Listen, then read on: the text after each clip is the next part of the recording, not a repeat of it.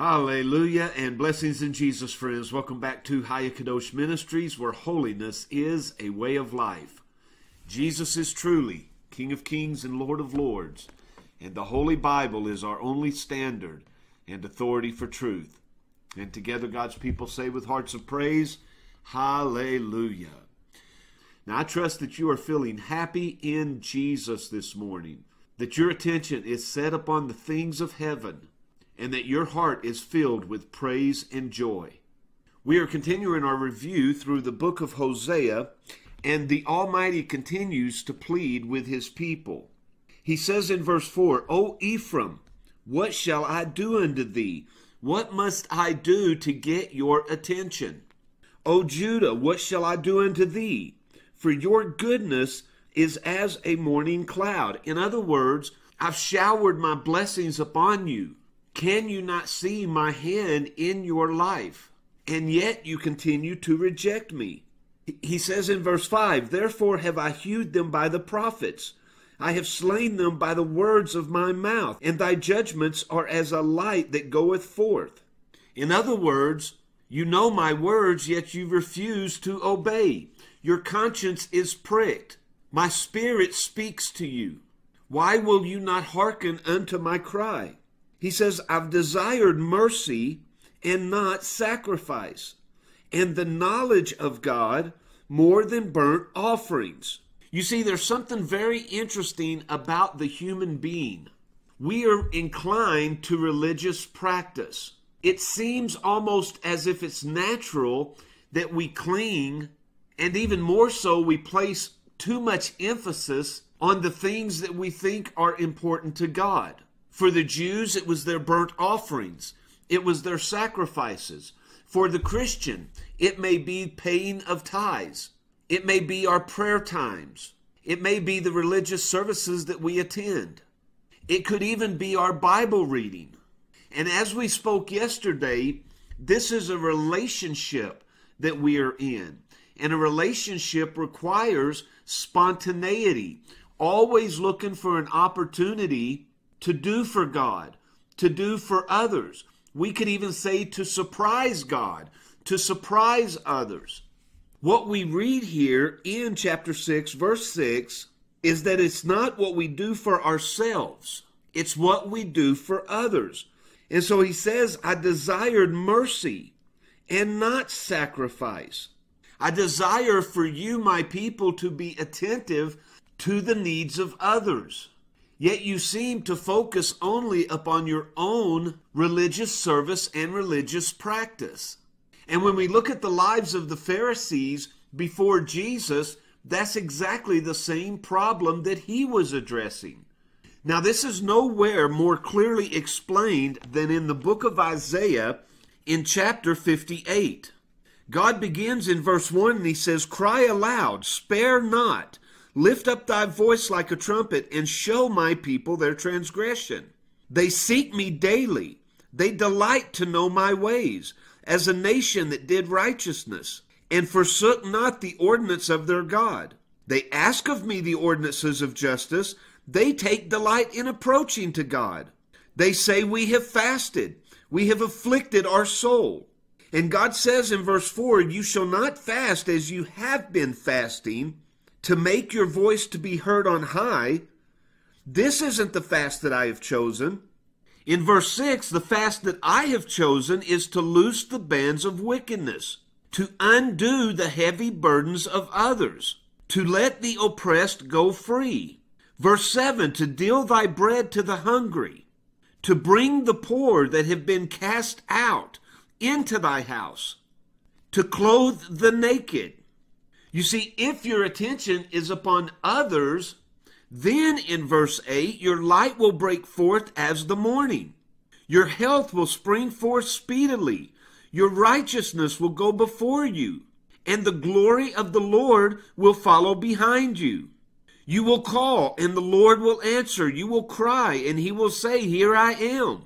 If you take away from the midst of thee the yoke, putting forth of the finger and speaking vanity, if you draw out your soul to the hungry, if you satisfy the afflicted soul, Then your light will rise in obscurity, and your darkness will be as the noonday. The Lord will guide you continually and satisfy your soul in drought. He will make fat your bones, and you will be like a watered garden, like a spring of water. In verse 13, he says, stop doing your own ways, finding your own pleasure, and speaking your own words. Delight yourself in the Lord, and he will cause you to ride upon the high places of the earth.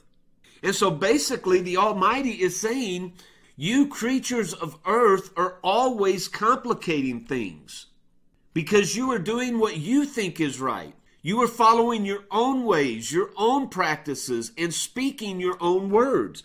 But yet, again, I desire mercy and not sacrifice. I desire the knowledge of God more than burnt offerings. You act as if your traditions, your religious practices bring me honor. And yet I want you to be spontaneous in your acts of kindness, looking for every opportunity to serve me through and by serving others. This is what Jesus meant when he said in Matthew 15, verse 8, this people draws nigh unto me with their mouth, and they honor me with their lips, but their heart is far from me. And because of this, in Matthew 7, he says, not every one that saith unto me, Lord, Lord, shall enter into the kingdom of heaven, but only he that doeth the will of my Father which is in heaven. And the will of the Father isn't so much as our religious duties, as important as those are, as long as they are kept in the right order among the list of priorities. But our priority, the will of the Father, is to love others as we would love ourselves. Jesus continues, many will say to me in that day, Lord, have we not prophesied in your name? Have we not cast out devils? Have we not done many wonderful works? Look at all the religious practices that we've involved ourselves in. Don't they count for something? And yet Jesus says in verse 23, then I will profess unto them, I never knew you. You knew me. You did what you thought was important to me. But if you were in a relationship with me, you would allow me to make myself known unto you, and then you would have truly known what was important to me. And because of this, depart from me, you that work iniquity. And so let me finish by just saying this, friends. There is such a fine line, a blurred line even, between what we are talking about today, because what we are speaking of is the difference between grace and works. And this has been an issue, a topic that the people of God have wrestled with since the days of our Messiah.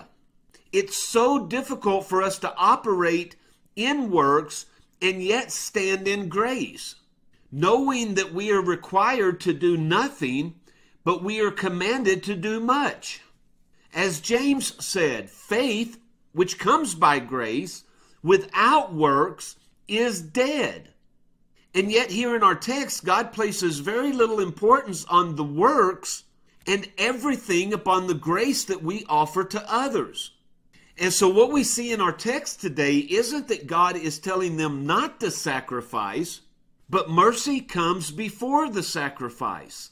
And so maybe this feeble example will help you better understand. If you were standing in a line to give your sacrifice to the high priest for the forgiveness of your sins, which is required by the commandment of God, and your neighbor stands next to you without a sacrifice because he is unable to provide one for himself, God would show more honor unto you by giving your sacrifice to your neighbor so that they can make their sacrifice, and you go without a sacrifice, thereby breaking the commandment. Because you have loved others as yourself. You've put others before yourself. Or as Jesus said, the commandment is to rest, no work on the Sabbath. But if you see your neighbor in need, just as if you saw your ox in the ditch, you will pull him out. You will do all in your power to help him, even though it appears you are breaking the commandment. God cares more about the person that you are helping and your act of love shown unto them than the commandment. Well, I know, friends, how hard it is to get our heads around this because I wrestle with this too. But it must be something that we understand because this is what identifies us as a true follower of the Lord Jesus. And so I pray today for you as well as for myself that the Holy Spirit will enlighten your mind to this simple yet very complex truth, and that you will begin to place more importance on the mercy than the sacrifice. Well, I love you, friends. I'm so grateful again that you are here with us. I pray that your life is being changed by the Word of God, and that you are, as we have been commanded in 1 John chapter 2, verse 6, walking as Jesus walked when he was upon this earth. Now, as he wills, and until next time, friends, I love you, and I'll see you on the next video.